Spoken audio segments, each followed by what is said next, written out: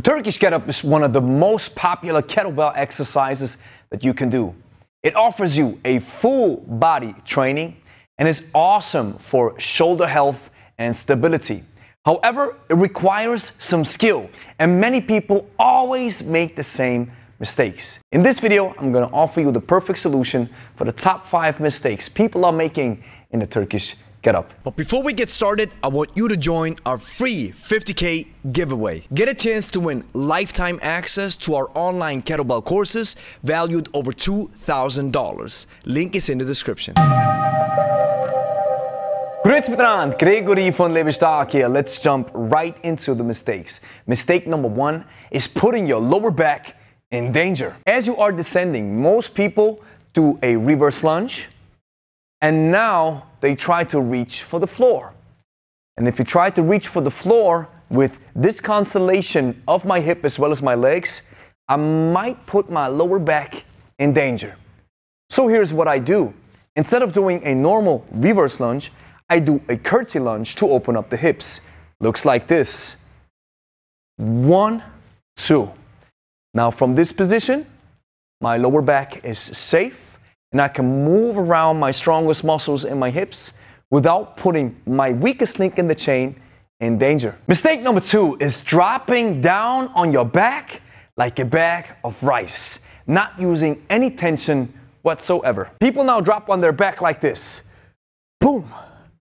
Which may cause problems. So what you want to do is distribute your weight between your right foot and your left elbow. So I keep tension in my abdominals, brace the core, and now I shift the kettlebell towards the middle or center line of my body, and now I can go down slowly, put the kettlebell down, and not cause any trouble as I reach the floor. Mistake number 3 is working with a limp wrist. There is a term that we call hand insertion, which means inserting your full wrist inside the window of the kettlebell, curling your fingers into a fist, and now, as you can see, I have this straight line down from my elbow up to my wrist, and now no pressure on my forearm or on my wrist.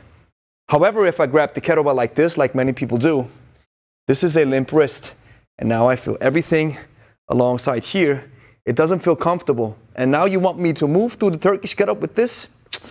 This doesn't work. Mistake number 4, disregarding leverage mechanics. As we are down in the bottom position, many people try for the first time to get up like this and think, oh, that's impossible.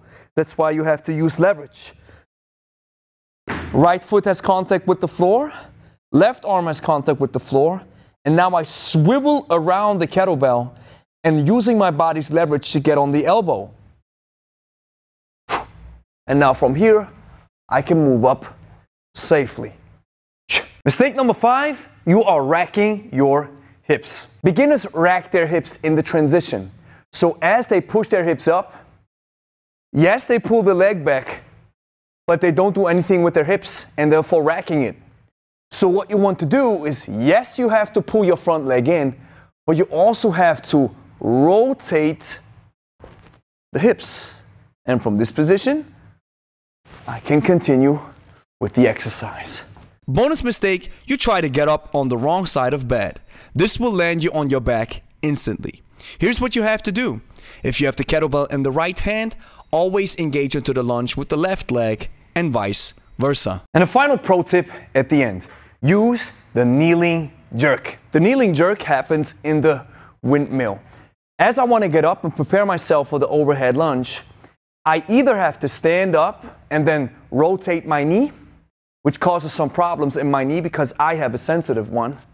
So what I want to do is shift my body weight towards the heels and towards the hips of my body, and then immediately sling around. That's what I call a kneeling jerk. 1, boom. And now I'm ready for the overhead lunge.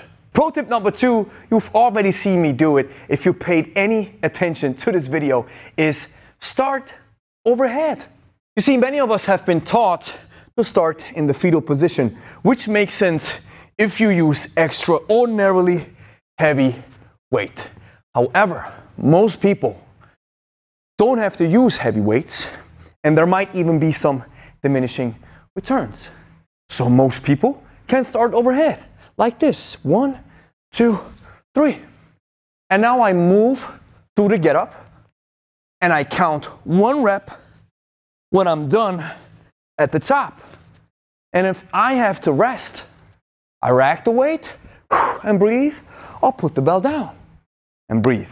So here's the next step that you have to do. Like the video, consider subscribing, share with a friend, and then watch this video. This is where I take you step by step through a beginner's tutorial. And maybe you're just getting started with kettlebells. Maybe this is your first time with us. We're exclusively focused on kettlebells. If that's the case, you got to check it out, watch it, and right now.